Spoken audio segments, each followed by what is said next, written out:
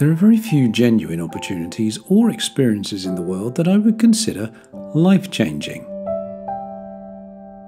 I've been so blessed to have a few though, marrying my teenage sweetheart, and we're still married, and I'm still punching well above my weight, and witnessing the birth of our 3 children immediately spring to mind. When it comes to travel, we've pretty near hit the mark on a few occasions, but the bullseye has evaded us so far, until now. When Silversea invited us to the Galapagos Islands, we looked at each other with a little bit of disbelief and mild apprehension. The unsavoury thoughts of 4 flights and 29-ish hours travel were quickly overcome by delicious thoughts of swimming with hammerhead sharks, sitting on park benches with sea lions, and sharing a fresh green salad with a giant tortoise. But would it really be like that? Would it really live up to the ludicrous and overwhelmingly positive reviews and unrealistically idyllic documentaries bordering on fantasy we'd been saturating ourselves in the lead up to our 7-night cruise? Well, let us take you on our journey into this phenomenal world of magical tame creatures and ethereal Martian-esque landscapes. Let us show you why this Silversea voyage is no ordinary holiday, but a truly life-changing experience.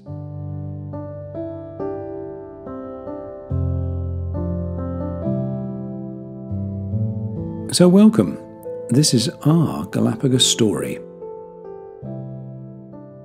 The first part of our expedition was 2 nights in Quito, the capital of Ecuador. Squished into a valley between the Andes ranges at around 9,000 feet above sea level, we were warned this city, the 2nd highest capital in the world, could repay your enthusiasm with a decent dose of altitude sickness.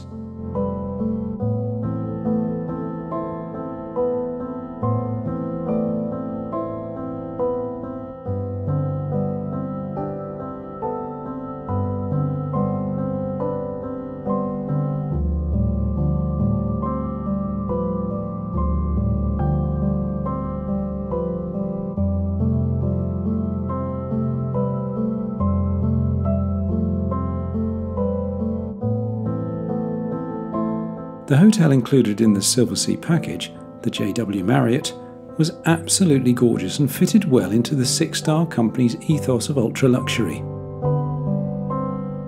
A slab of modern architecture nestled in the heart of this ancient city, it is huge, spacious and airy.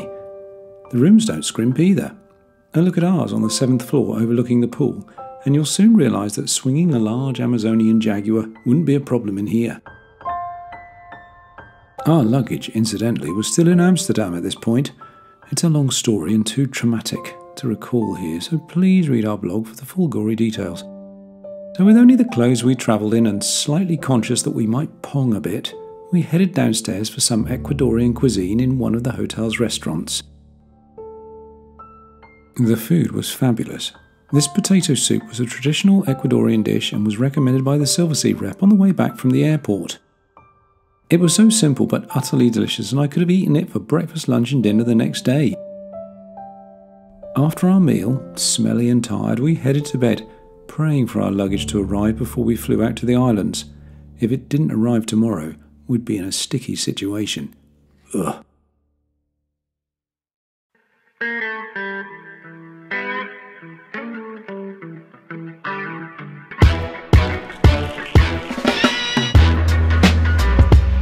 After waking up, alert and refreshed at 1 AM, our bodies thinking it was 7 AM, we had to wait a while for breakfast. But breakfast was worth the wait. It was a lavish Ecuadorian affair, so to sample yet more of the local grub was a real pleasure. After all, you don't come all this way and insist on a full English, do you?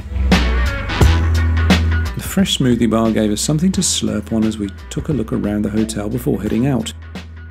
And where would we go on our only full day in Quito? There was only one place we could go, and no, it wasn't the shops. Although we were increasingly tempted to buy some emergency clothes in case KLM had sold our belongings on eBay.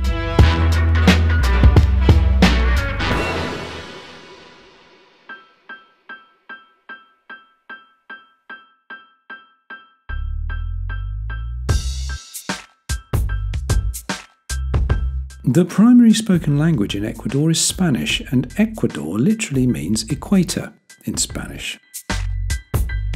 So you can't come to Quito without visiting the intersection on the Earth where the north meets the south, only 26 kilometres to the north of the city. It would be like going to Paris and saying, "Nah, I think I'll skip the Eiffel Tower." And we had 3 points of interest on this tour.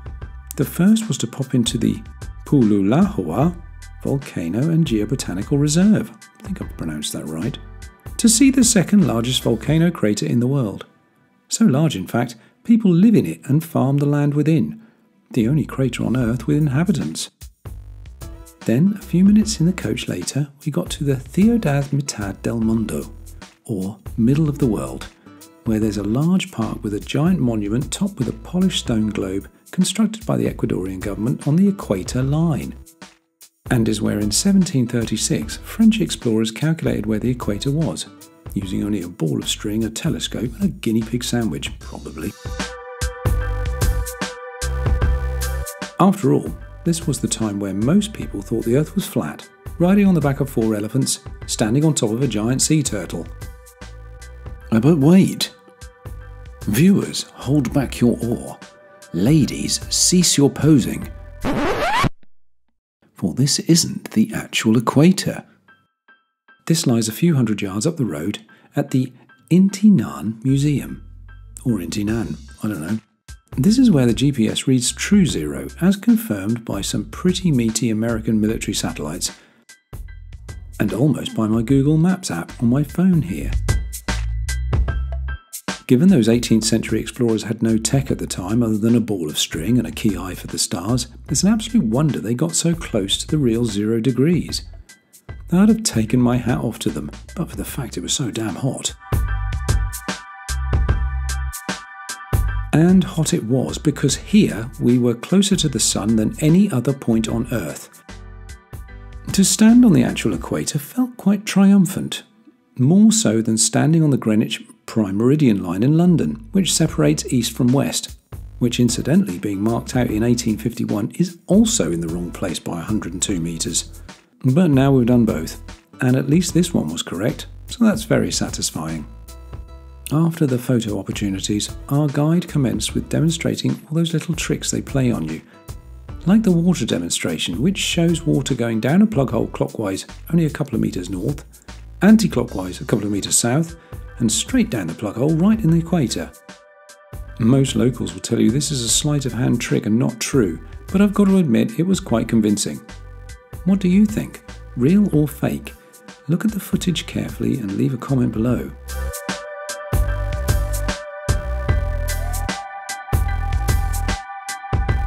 Also, apparently you can't walk in a straight line with your eyes shut without falling over on the line.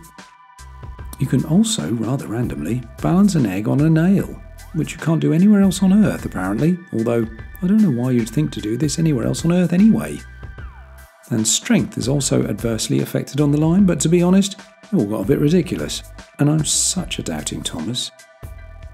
Thankfully that evening our cases arrived and our sweaty, smelly bodies thanked the Lord of Air Travel for providing some fresh and appropriate clothes for the next day. We were going to need them. You can't wear a hoodie in the Galapagos.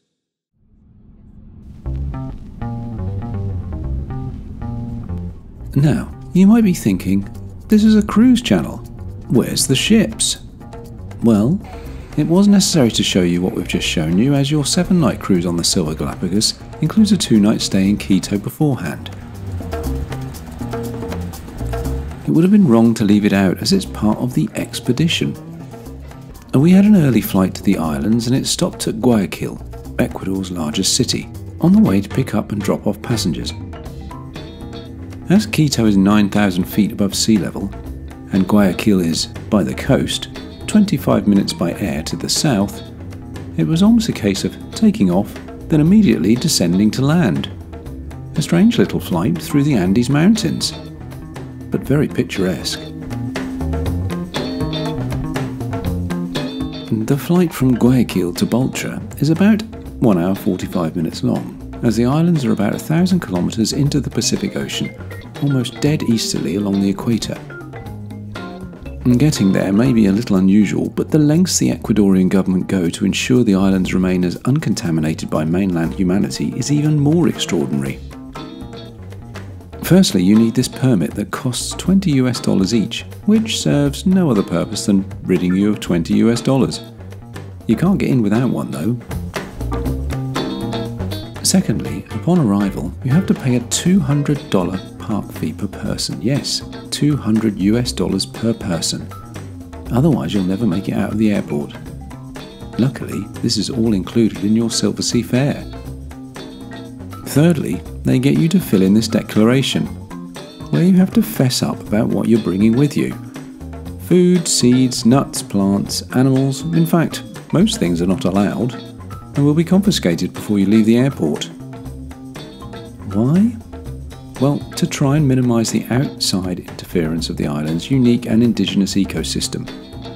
Invasive species can arrive on the bottom of your shoes, on the velcro of your rain jacket, in the dirt on your camping equipment. You'd be amazed. Prior to landing, they even fumigate the plane by spraying some sort of insecticide into the cabin and baggage areas. No nasty bugs are going to land on this island. But it's not over yet. Once your baggage has been offloaded, it is laid out in this room, and we all had to stand behind a line while the authorities used sniffer dogs to check over the luggage for anything food related that might be in there. I can only hope the poor dog wasn't too offended by our clothes we spent 2 hot, sticky days in. Ugh. Well, with all that over with, we could at last look forward to embarking. And unfortunately, with our first glimpse of the Silver Galapagos, we're going to have to leave it there until part 2. I know, it's disappointing to make it all the way through this first part, patiently waiting for some actual ship footage, only to be denied the prize right at the end. But thank you for watching. There's some incredible experiences to share from our Silversea Galapagos expedition, and it feels like we've not even started, so please consider subscribing and be the first to see it all very soon. Thank you.